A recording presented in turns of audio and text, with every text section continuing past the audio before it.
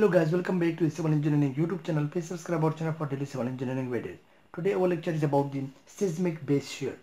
It is also called as the earthquake base shear. So first, to define the base shear.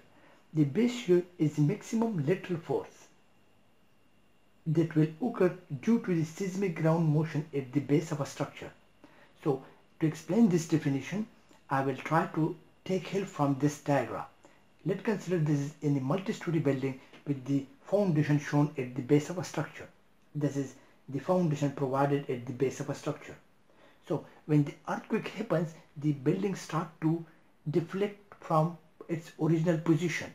So what happens? The earthquake force is transferred from the soil to the base of a structure or to the bottom of structure, and we call that there are some forces acting at the base of the structure. And these forces acting at the base of a structure in lateral direction and sidewise direction on a building is called as the seismic base shear. So this is now called as the base shear. And this base shear is being distributed throughout the height of the building to each floor. So this floor will take load and it is being distributed throughout the height of the building. And as the height of the building is increases, the more lateral force acting on this building. So that's why the high-rise building have the chances to deflect at the top of the building, because there is more forces. You can see here the magnitude changes is going from the bottom to the top.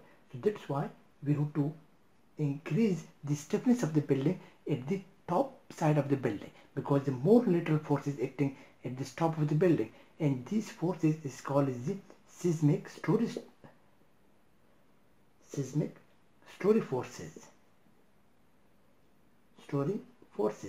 because these are seismic forces which acting on each story, on each floor of the building.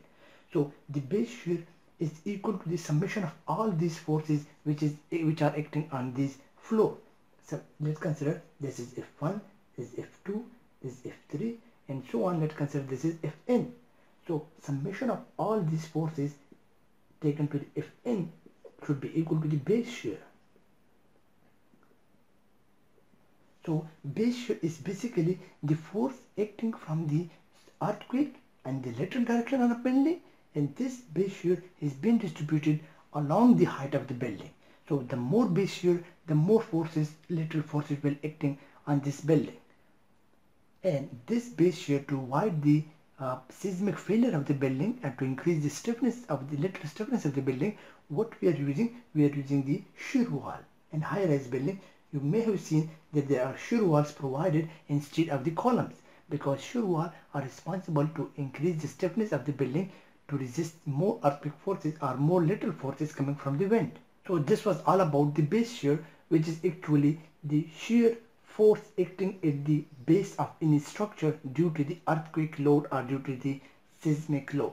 Hope you guys understand, and don't forget to subscribe my channel for daily civil engineering videos. Thank you for watching my video.